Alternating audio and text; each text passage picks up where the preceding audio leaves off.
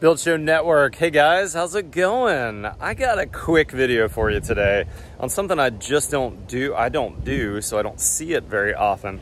We're gonna be talking about this slab on today's video. Now this is slab on grade construction, pretty typical in the South and in Texas in particular for many reasons. The first, of course, being we don't have a frost line here. It just doesn't freeze enough to have that freeze-thaw cycle and issue like they do in the North. The second issue, though, that we typically end up with these is because we have a ton of rock. And where I am in Central Texas, oftentimes we'll have 6 inches of soil and then we'll be down to solid rock.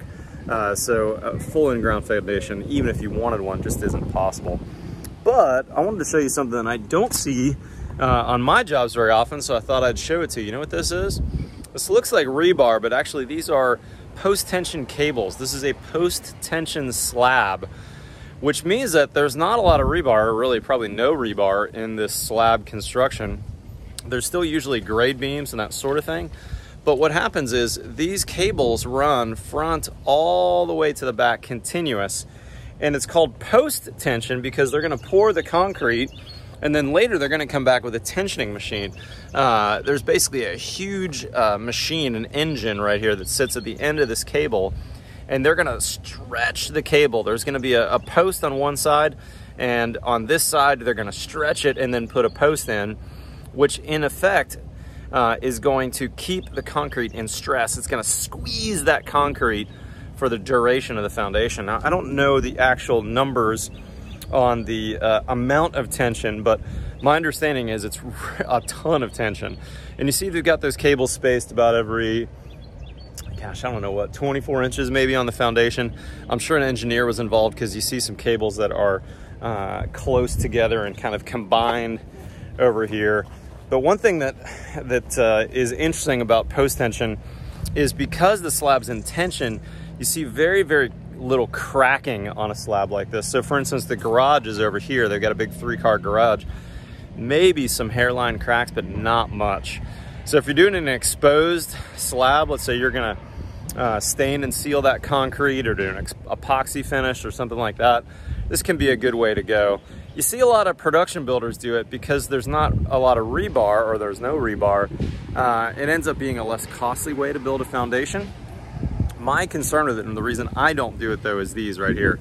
This is the kitchen plumbing. You can see you've got a bunch of plumbing in the kitchen, including some drain waste vent and some water lines back there.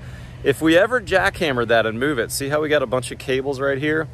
If we decided to do a kitchen or a bath remodel, we would have to be extremely cautious not to hit one of those cables as we're jackhammering. Because if we hit one and cut one by accident, number one, that cable could kill somebody. It's under massive tension and it could actually rip through the concrete and rip somebody in half. So it's dangerous. Number two, if we were to cut one, all of a sudden that foundation is not gonna be in tension anymore and won't have the adequate support that it needs. It's really hard to retrofit one of these. In fact, basically impossible. You're gonna have to talk to an engineer about how to fix it. I don't even know how to fix it, to be honest.